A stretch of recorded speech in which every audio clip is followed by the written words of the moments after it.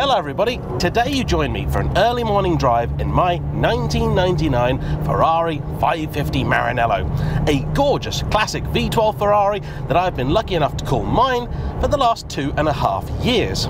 This is a genuine childhood dream purchase of mine, but for all of you over the last year, I think everything about this car that you'll have seen is me talking about how much money it's just cost me. In fact, I recently did the maths and worked out that on average, I have spent £1,000 for every month that I've owned this car. And that's just in maintenance, let alone fuel and everything else. But in spite of all that, and the fact I've been lucky enough to drive a whole host of other Ferraris and even add 2 more to my driveway, the 550 remains one of my all-time favourites. And today I'm going to talk you through my history with this car and why, 25 years on, I still love it.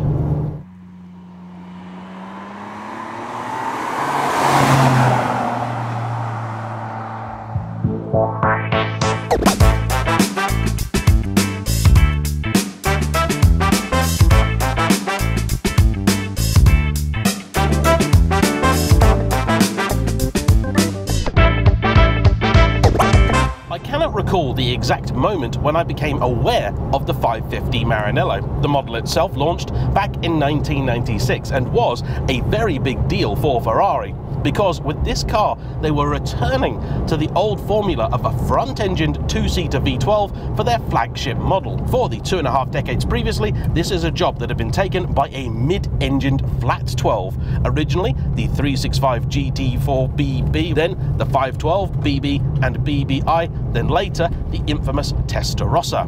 I say infamous there because although it was and is a well-loved and iconic car, those who've actually experienced them seem somewhat divided on whether they like it or not. It is a reasonably cramped thing inside, despite not being the tiniest of cars. There are some real old school Ferrari quirks and features about it. It isn't a particularly logically laid out thing, and though I suppose if committed you could drive it every single day, you would require a fairly firm hand to do so. Nothing in that car is particularly user-friendly. With this, Ferrari's then boss, Luca de Montetemolo, wanted a car that could really be used every single day, with far less of the compromises often associated with a big Ferrari. Though history now views the 550 as one of the firm's greatest cars, at the time journalists weren't quite so convinced. I think they'd grown very fond of the old mid-engine cars, and despite their flaws, really did love them. So when this came out, I believe they all thought Ferrari had just gone soft. It was going to be now just an upmarket Jag, but nothing could be further from the truth.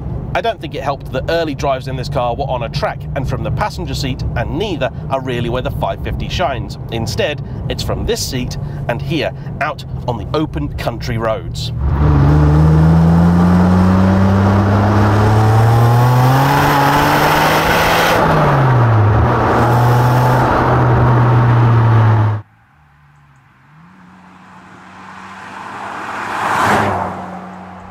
And don't forget, if any of my videos have inspired you to head into the classifieds after watching them, regardless of whether it's for a Ferrari or a Fiat, you'll need CarVertical, the super-powered super search that cross-references a number of databases from across the globe to give you all the information on any used car purchase, including accident damage, regardless of whether a car has been written off or not, usage as a taxi, outstanding finance, information on whether a vehicle may be stolen, and even some handy hints and tips that you'll need to know when you're looking at a specific model.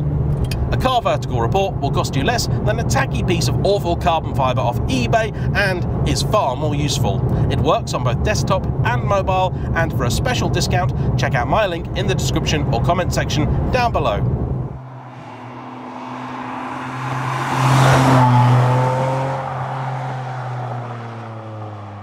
It's still quick today, this car, and I bet it was seriously rapid way back in 1996. Remember, then a Golf GTI had about 150 horsepower, this nearer 500. As with many things, it's Jeremy Clarkson that I have to blame for my lusting over a 550. It was featured in one of his annual Christmas VHS tapes, Apocalypse Clarkson. This followed on from Clarkson Unleashed on Cars, where he declared the Ferrari F355 the greatest car in the world ever. But in Apocalypse Clarkson, he declared this the best handling car in the world ever. How true that actually is, I don't really want to say, but what I can tell you is that even today, there really is something very, very special about the way that the 550 drives. I suppose really I was always doomed to have one of these as a first Ferrari if I was ever able to afford a first Ferrari. I really didn't want to be the sort of person that simply bought anything because it has a prancing horse on the front. I didn't want a four-seater. I didn't want something that was from an era that I didn't really love. For me, the 90s is the Ferrari era, thanks to that lusting of the 355 and the 550. I'd have been very happy with a 360, but Sam from Seen Through Glass has that market sewn up, and quite frankly, I've yet to see an example of a 360 that I want more than his.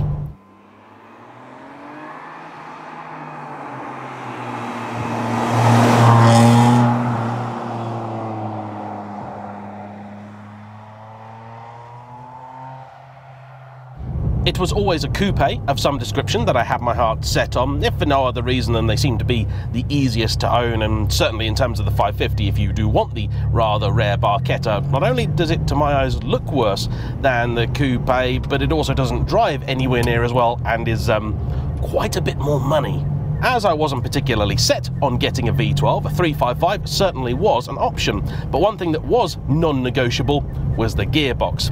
I had to have that 6-speed manual. The 550 gives me all of that. It's a coupe, a two-seater. It's the last Ferrari V12 flagship to have only a manual gearbox. More than that, all of the reports I could get my hand on told me that the steering in this was vastly better than that in the F355, the only Ferrari that I really got to experience for the first 10 years of my driving career, and I did realise it was a weak point.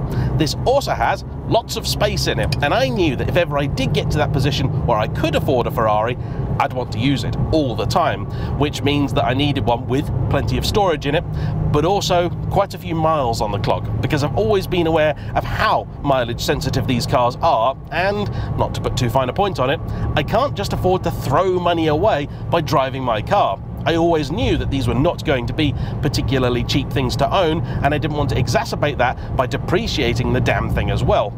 I want to enjoy my car without a fear of coming home going, that was a nice drive, only cost me £1,000 in depreciation.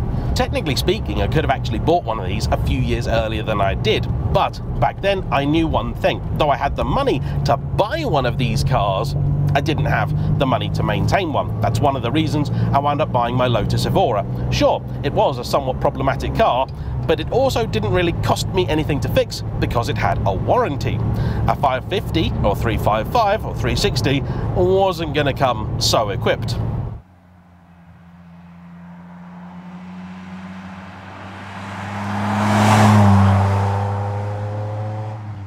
It was in late 2019, early 2020 that I'd been saving for quite a while, and it finally seemed as if that Ferrari may be within reach. YouTube was actually beginning to turn a profit, which was slowly growing. With the McLaren video that I did way back in 2019, things turned really good, and I suddenly realized that not only could I just about afford a very, very ropey example of a half-decent Ferrari, but I might actually be able to afford to run it too.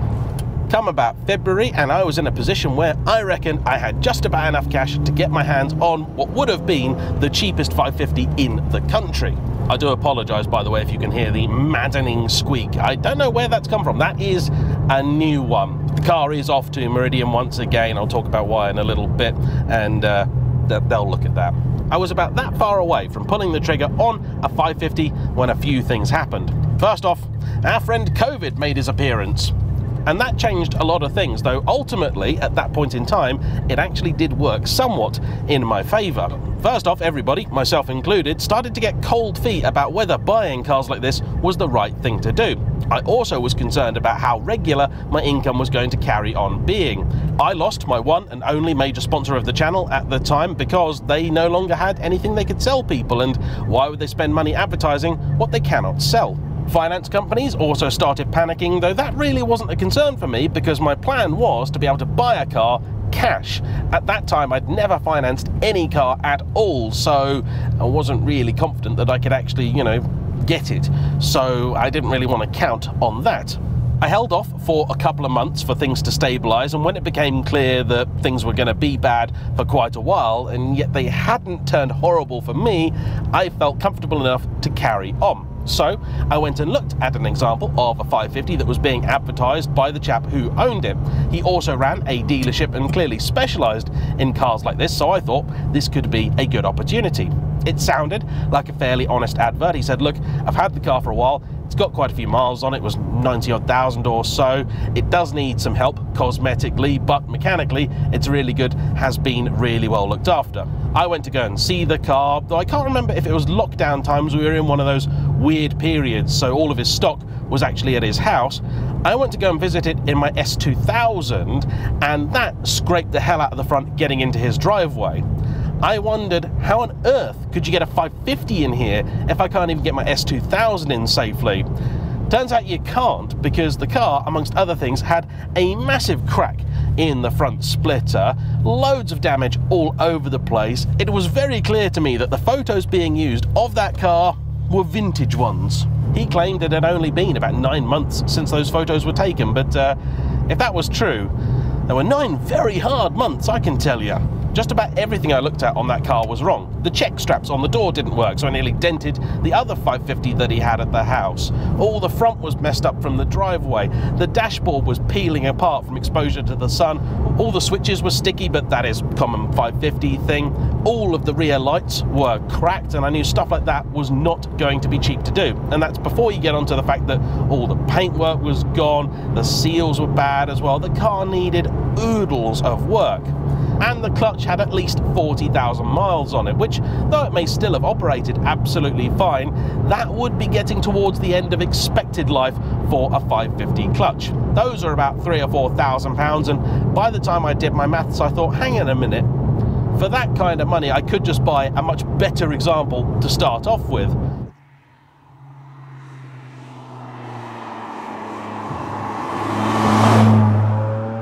It also wasn't in the colour that I would have wanted. It was Grigio Silverstone with a Bordeaux interior. I have to admit, that is actually quite a good colour combination for these. It's a more understated pairing, but a grey Ferrari just isn't for me, says the man who later owned a grey Ferrari. But this was the dream, you see, and I couldn't be flexible on stuff like that. Originally, my plan actually was to totally repaint it. I figured this car's way beyond original, it's never going to be a collector's piece, I'll just muck about with it. If it needs a respray, I may as well respray it in the colour that I want.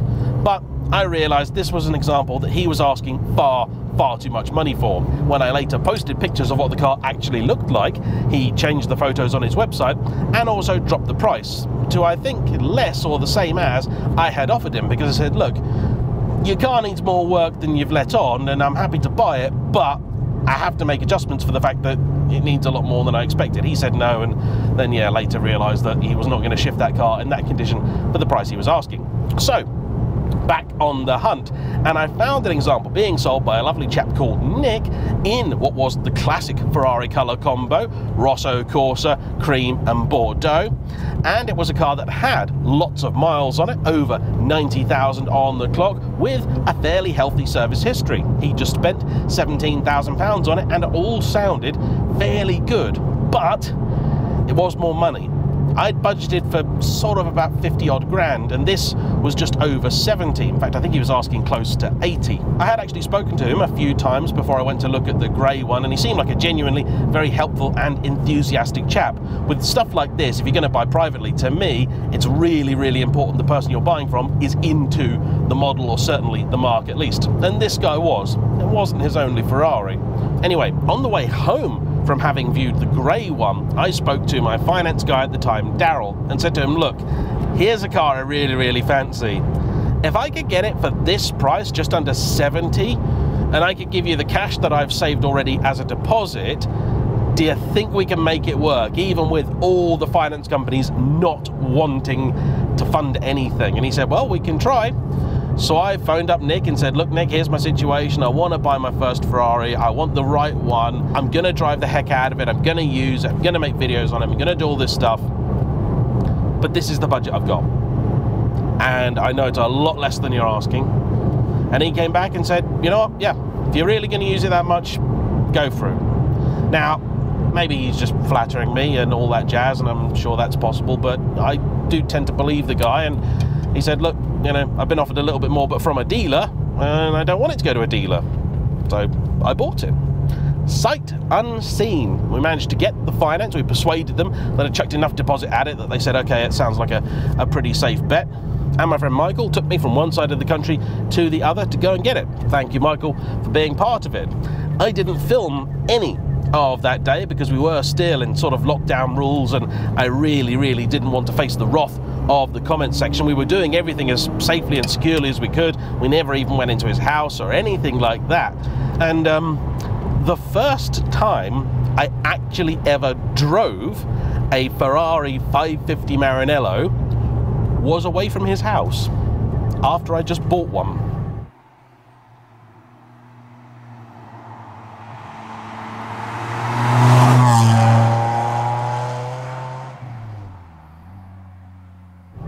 Not actually the first time I've done that with the car. I also did it with the Lotus Elise. Had never driven one until after I'd bought it, but the way my insurance was at the time, and of course conditions as well with COVID, there wasn't really any way it was going to be any different. I think everybody at the time telling me that buying a car in lockdown was a stupid idea, they're all going to lose money, etc, etc, etc, only sort of added to my determination. I had to have this car. It was going to be done. It was going to be mine. So how's it been? What's it turned out like? Well, fantastic.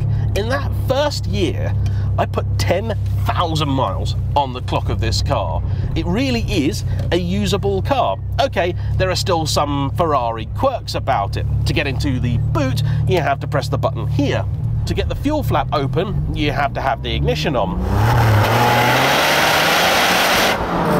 But it still moves, and it steers beautifully. I was genuinely worried about this car's place on the driveway because it has been costing me a lot of money. The most recent bill was for about £10,000 or £12,000. If you want to know how I spent that much money on a car like this, check the video out. But it had been away for 9 months in a row. I had not driven it at all in 2022 until about 8 weeks ago. And in that time, I'd driven a number of other Ferraris, 599s, 360s, 430s, all sorts. I bought my 430 Scuderia and I'd bought the F12. A lot of people, the minute I got the F12, said, oh, you're going to sell the 550 then? And I'd always said, well, no, not really. They're very different things. But at the back of my mind was this sort of niggling thought going, James, you're going to buy the newer car, it's probably going to be much faster, even better to drive, even better to live with, likely cost you less to run because it's newer, and I think the 550 is going to just languish at the back of the driveway not being driven, and that's not a situation I want any car to be in, particularly one like this, because, well, they won't appreciate it, that's for sure. It didn't help that we had at least one false start where I went to go and pick the car up, and then about 100 yards later I realised that there was still something that it needed doing, and we've had a similar thing recently. It was home for about a month or so. I know in YouTube terms it's going to feel like it arrived with a load of issues, but that wasn't actually what happened. The reason it's going back, by the way, is that the alarm system is playing up. And as it currently lives outside, I really need that to work. So it was going off when it wasn't supposed to. Now it's not going off when it is supposed to. The locks kind of don't really work anymore. You've got to use the key, which I don't like doing. And yeah, it's a 1990s alarm system. This is not really a Ferrari thing. This is just kind of what happens with old 90s cars. 80s cars are worse for it, sure, but 90s cars aren't brilliant. I had an old Porsche once and that was no different. Things I do consider Ferrari problems: the sticky switches, which I have been meaning to sort for absolutely ages. The stereo I need to muck around with and work out what I'm going to do. There's a few little cosmetic bits that I want to tidy up, a couple of creaks and rattles, but by and large the car has been good to me. And one thing I will say, though it has given me a few issues in the past, it has never ever failed to proceed. And I have done, in the time that I've had this car, just over 12,000 miles. More impressively, perhaps, was the fact that 10,000 of those were done in the first year. I drove the heck out of this car, and I love driving this car, because that first time you jump into it, you realise the visibility is amazing. Sat next to each other on the driveway, the F12 and 550 don't look massively different in terms of width, but from in here, they feel night and day different. This I can drive around anywhere just about fine. The F12 is terrifying. Some of these roads, the F12 is like, help. The 430 is a lot better because it's mid-engined and also a reasonably small car, but that is a very different kettle of fish. All of the controls in this are pretty much perfectly weighted. The steering is absolutely beautiful, talks and communicates to you in a way that very, very few cars do, even stuff like the F12. I've worked out what the squeak is, by the way. It's the handbrake, so I'm going to get them to tend to that. The accelerator pedal, a lot of people complain about being really, really heavy, but it's an old school cable throttle. The response is perfect. The brakes are brilliant. The clutch, yeah, really heavy, but delightful. And that gear shift, that noise, that, every time you change gear. And heel and toe in here is really easy as well, by the way. It's brilliant. And the ride quality. This is a comfortable car, a genuinely comfortable car, as is really the F12 and to some extent the 430, though less so. But it's a real proper GT. You can do long distances in it. It has plenty of boot space. I have done big trips in it. It's wonderful, and it's still more than quick enough.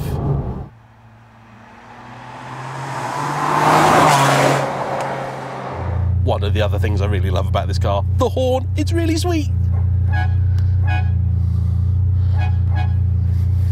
My favourite Ferrari quirk of this car I discovered after about 3 or 4 days of owning it. I went out for a trip and I came back in absolute agony. My back was killing me and I couldn't work out what was going on. I'd driven the car for a big long journey home, 250 miles, and I was fine. It was really comfy. And I was so worried because if I can't solve this problem, I will just have to sell the car. It's a big comfy GT car. If it's not comfy, I can't be doing with it. And then I realised that where Ferrari put the handbrake in the position that I drive the car, when I put it on, it just lifts one of the seat controls and puts the lumbar on. The handbrake itself also is in a stupid position, a bit too far away for you to be able to get to.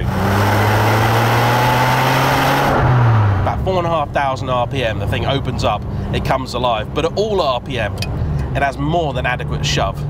Lovely thing, this. Such a good engine. Though its extracurricular activities have certainly been very, very expensive, all of the regular maintenance on this car has actually turned out to be as cheap as I'd hoped. So a big major belt service for this is less than £2,000. It's about 1,700 quid.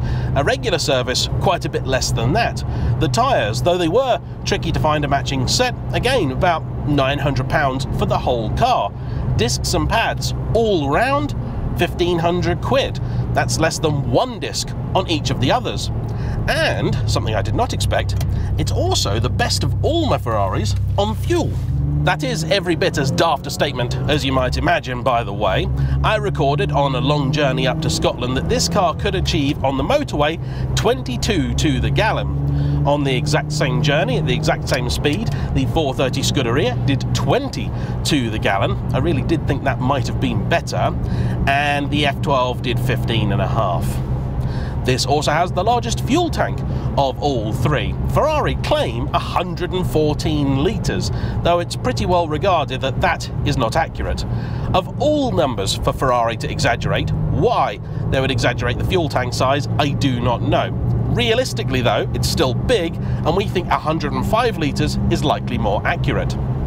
That's the number quoted for a 575, which is a facelift of the same thing, and you can get just over 100 litres in here if the thing is bone dry. The heater and aircon both work really well, and I think one of the things that really does appeal to me about the 550 is the relative lack of driver aids. So you do have the ASR, anti-slip regulation, which is a very, very primitive traction control. You've got ABS, and that's it. It is a car with lots and lots of power, lots and lots of torque, and there are places where you would put your foot down in a 355 just fine that you wouldn't in here. It's a semi-damp day out today and it's reasonably cold. Even in third gear, you have to be careful with this thing. It will want to break loose. Not in a particularly scary way usually, and the traction control does intervene, but you respect it. And it means that when you begin to have fun and want to play on a road, you realise that if you get it right, it's all about you and the car. With things like the 430 and certainly the F12, you'll put your foot down knowing you've asked a bit too much, but also knowing that the car will rein it into the precise amount required. It's very fun and very exciting in its own way, but here, that doesn't happen. You'll only ever ask of it what you're confident it can give, or you're confident you can deal with, should that be a bit too much for the chassis.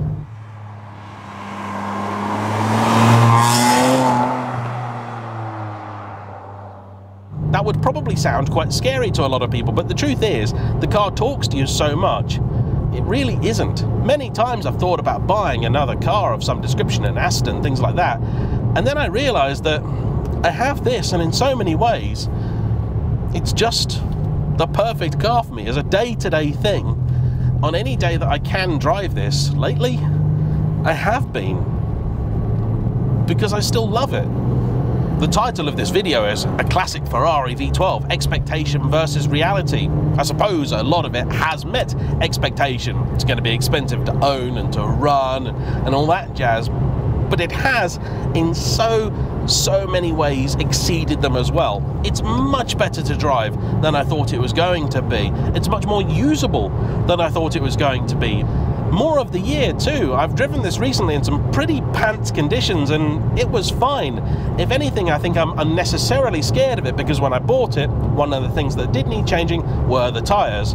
They weren't horrible, they were Bridgestones, but they were just about 5 or 6 years old, and in the dry they were okay. In the wet, they were terrifying. I thought I was going to crash this car into a lorry at a roundabout because he was going right, hadn't indicated so, and when I turned, the back of the car just broke away at 15 miles an hour. I wasn't doing anything silly, it wasn't even on the throttle, but it just slid sideways and I thought I was going to go into him, and that would have been difficult to explain. Honestly, officer, I know I was in my Ferrari and the back end broke away, but it did just do it on its own. Oh yes, unlikely story here, get in the truck. Mind those stairs. And I love the fact that it surprises people. That, I think, is the best bit about owning this car. Expectation versus reality. What does everyone else expect? Well, it's a Ferrari. They think it's going to be some hardcore, stripped out, shouty, loud thing. Why? I don't know, but that seems to be the expectation. Everyone that I've taken out in this has said, wow, it's really comfortable. It's really nice. It's a lovely thing to be in. Yeah. It is. It's a GT car. That's what it was for. And I perhaps appreciate the somewhat weird, I know, link between this and my Lotus Evora for exactly that reason. Everyone has in their head the idea of what a Lotus is, but what they're actually thinking of is an Elise. And truth be told, they tend to get that wrong as well. And this is like that for Ferrari. I hope maybe that in some small way, the videos that I've made on this car have helped reignite a bit of appreciation for it. I was delighted to see Henry Catchpole drive one, and also to see that he fell for it in the same way that I have for this. I know that Harry Metcalf, Richard Hammond, lots of people out there love the 550. But for some reason, it just isn't the car people think of when they think Ferrari. However, for me, I think now it's always going to be. Will this car be around forever? No, probably not, because I am a realist. I would like it to be around forever, but that may not happen. However, I will always remember it.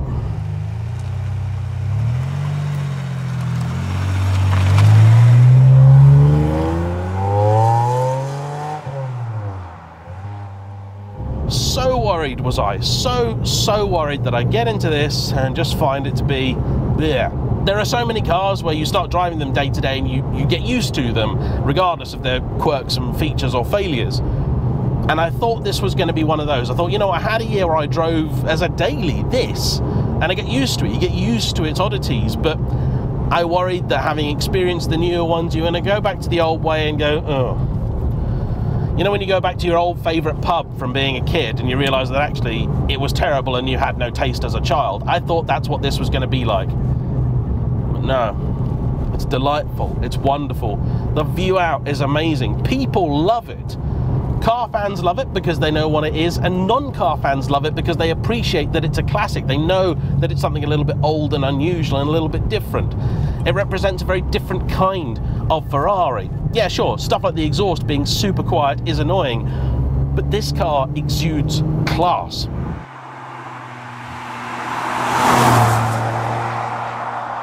Though it may no longer be the best handling car in the world ever, it's still not a bad handling one. You can chuck this thing around a bend in a way you really shouldn't be able to a 1.75 ton front-engined V12. It thinks it's a hot hatch on occasion, this. Quite incredible. The drive-by shots you've been seeing today, the ones with the fog, the mist, the moody ones, well, my friend Antti and I filmed those a little while ago, and it should tell you everything you need to know about this car, that he's driven it very, very rarely and felt confident enough to put his foot down in those conditions, and it looked amazing. Absolutely amazing. So svelte, so lithe. A few people, including St. Clarkson himself, drew unfavourable comparisons between the looks of this and the Toyota Supra, though I know he later recanted his wicked words. Even Henry Catchpole, who for the first time the other day got to drive one of these. Oh, and by the way, if you're watching Henry and you'd like to borrow one for a longer journey, this one is available. But Henry didn't like the fact that it had the bonnet scoop in the front. I love that. I think it looks awesome, and it's functional. It's what I love about this era of car. I love that the dials up here all tell me an accurate picture. Other than the time, that one's wrong, and sadly the fuel gauge is not wrong. The temperature gauge, to give you an example, it's cold. It's about 4 or 5 degrees out there, and I'm not driving particularly hard, so the gauges are here. On a motorway, on the hottest day of the year, when you're stuck in traffic, they're over here. They move because the engine gets hotter and colder, and they trusted people to know what to do with that information. It's from a different time, this car. I think it's fair to say that the styling of the 550 is deliberately understated, all in keeping with Luca di Montezemelo's goal of creating the ultimate GT. What this car possesses is elegance versus the theatre of the mid-engined and later cars. That being said, I think it has the greatest rear of all time. Utterly simple, with a beautiful flick on the boot lid, giving it a touch of aggression, the trademark quad lamps echoed by quad exhausts, and nothing more. It's perfection. My own car has also recently been photographed along with the F12 and 430 for a book by photographer Rudolf van der Ven. Having the car immortalised in such a way is really quite special for me, and only adds to the attachment I have to it. I can take as many photos of it as I like, but to have it featured in someone else's work I consider a great honour. A link for the book will be in the description down below.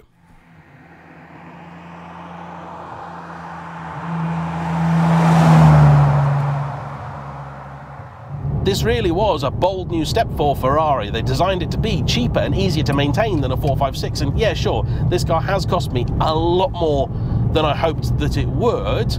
I console myself with the fact that a lot of the work that I've done is work that won't have to be done again, and I admit that that's man maths, and I'm lucky enough to say that because of the job that I do, my car actually can contribute towards its running costs. The last video I did saying how expensive it was to fix, well, that paid for the work that's about to be done to it. I'm very, very lucky in that way. Thank you for tuning in. And thank you for listening to this video in particular, because as you can probably tell, I am fighting a chest infection, which is not very fun. For some reason, the 550 Maranello remains a really criminally underappreciated car. And I don't know why, because it has all the things that people say they want in a Ferrari. A classic, beautiful, leather-lined interior with loads of gauges and things. That famous 6-speed gated shifter, and here it's a pretty good one once it's warm. Excellent handling and steering feel. A thunderous power plant of an engine up front. Looks that combine the old and the new. And all in a package here that's actually somewhat understated, meaning people won't hate you so much for having it. It's not lost any money, and if I were to sell this, I probably would recoup some of what I've spent on it, but far from all. What I've always said is make sure you're happy with the price you pay when you get the car, and I believe I paid a fair price for this, and that way you won't feel embittered, like you've been done, you've been had. And more importantly, if the values do double, great, you've got your dream car and you've made some money, and if they halve, you've lost some money, but you've got your dream car. And this is that. So, thanks to you all for watching. Don't forget to hit the like button, comment down below, subscribe if you haven't already, and I'll see you for the next one. Bye-bye.